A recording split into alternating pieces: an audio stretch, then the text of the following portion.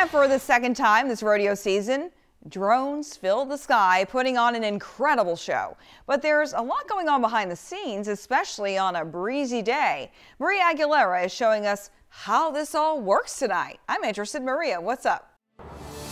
Cheryl, it was quite the show here at the Houston Rodeo. It is so impressive seeing it in person, and people here loved it. But they do tell me that to put a show like this together, a lot of work goes into it. 10 seconds. 200 drones lit up the sky at the Houston Livestock Show and Rodeo, organized into different formations of everything you'd expect to see here, like Howdy, the rodeo's mascot.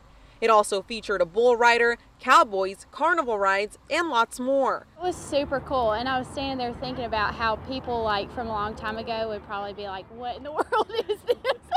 It's so futuristic. It's a lot of detail, seeing like certain things, like the way it moves. The rodeo had its first ever drone show last Saturday, and it was brought back by popular demand. We're all from Texas, so it's a lot of fun to be able to put something on that touches the hearts of so many Texans. It's such a new technology, and it's so much imagery that they can really get behind and they recognize. Tyler Johnson, the director of operations with Sky Elements Drone Show, says what you see in person is only a small part of what goes into the show. Just in this show alone, there's between 30 and 50 hours of animation time that our animation team has put into this show, telling every drone exactly where to be, what time to be there, what color to be. The drone show lasts about 12 minutes from liftoff to when they land. Johnson says it's still new technology that most people haven't seen a show like this in person. I thought it was wild, to be honest. It was kind of crazy, them all being in sync and being able to take off and land.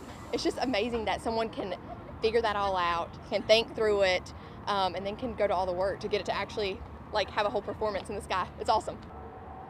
If you missed the drone show last weekend and again tonight, you still have a chance to see it in person next Saturday at 8 p.m. At NRG, Maria Aguilera, KHOU 11 News.